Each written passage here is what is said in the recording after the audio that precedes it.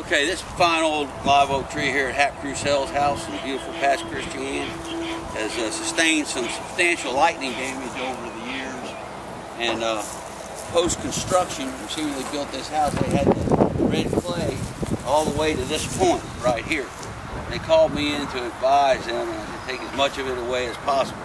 They took it back to there and built a retaining wall to keep it off with the root system instead of and changed the steps. So the tree's still in a state of decline, but you can see that the area that had the lightning struck is pretty healthy. We're fertilizing it now for the third time, and it's about resuscitated.